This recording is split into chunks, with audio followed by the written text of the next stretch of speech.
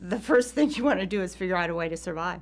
Glenda Reimer, her sister Sandy Wilkin, and Sandy's daughter Mallory are very familiar with gastric cancer. Our dad died at 75, our brother died at 50, our cousin died at 50.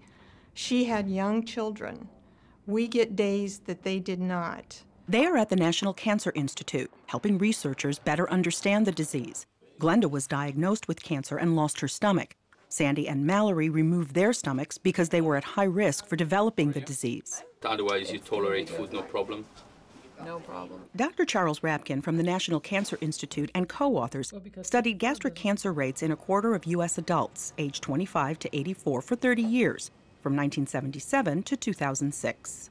The study confirmed the previously recognized decline in gastric cancer overall.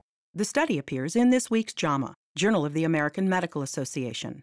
We did identify a worrying increase in the youngest age group of Caucasians, 25 to 39, in whom cancers of the lower stomach actually increased about 3% per year. It's known as noncardia gastric cancer, and it's mostly caused by an infection in the lining of the stomach from the bacteria Helicobacter pylori. We're concerned that there may be either a new cause for gastric cancer in that population or perhaps some difference in their Helicobacter pylori infection that's contributing to a new risk for gastric cancer.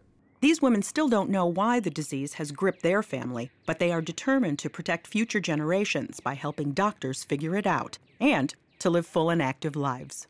I have plenty of goals for my life and plenty of things that I want to do. And just because I don't have a stomach or just because this is going on, it's not going to change any of that.